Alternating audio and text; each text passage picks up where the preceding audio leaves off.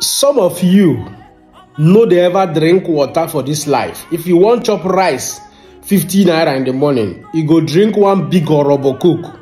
If you want chop beans for afternoon, you go drink another big orobo coke.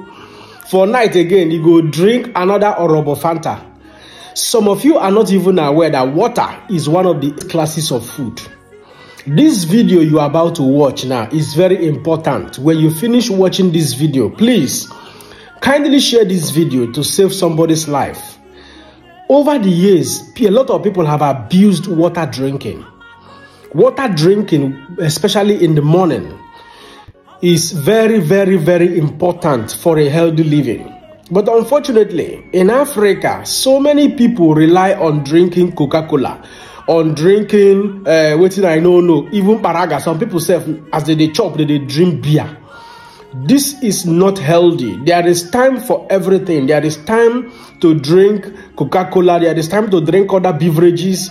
Learn to drink water and you will save yourself from a lot of medical problems. Just like it is often said that an apple a day will keep you safe from a doctor. Watch this video and continue to share this video. God bless you. This information may help you to prevent strokes. I'm Dr. Zubkov. I have been a stroke neurologist for nearly 2 decades. One consistent thing that I see in my patients who have strokes, they are all not drinking enough fluids. One thing only that you can do to prevent a lot of strokes is to, when you wake up, drink 24 ounces of water within 30 minutes of waking up.